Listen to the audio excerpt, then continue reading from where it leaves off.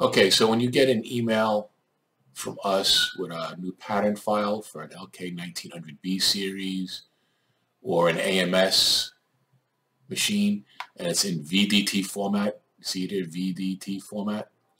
In order for the sewing machine to recognize the file on the thumb drive or the CF card, you have to create a certain folder.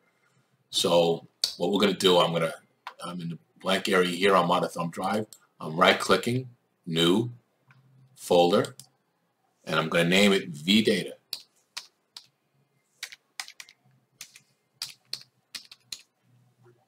Okay? And this is the file that I want, that I just downloaded from my email attachment. So I'm going to take this, copy,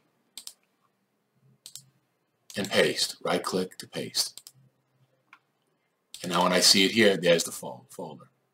I could also just take it this way and just left-click and hold it and just put it in there. It elects me to replace it because it's already in there. But that's how you would do it. And when you click on this, you're going to see this folder. Now, unless you have the PM1 software installed on your computer system, you're not going to get that little icon that's there. Okay? If I right-click on this, Properties, that icon is not going to be there unless you have the PM1 software. So don't be alarmed, and you're not going to be able to open it up. But you'll know that it's in there. Now, it's also very important that the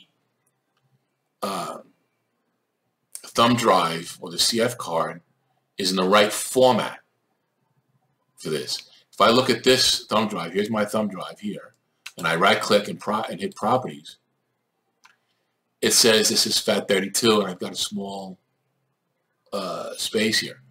Sometimes it doesn't sometimes the Juki machines do not recognize this, and it needs to be in FAT32, so you have to reformat it. There's a function to do that on the machine.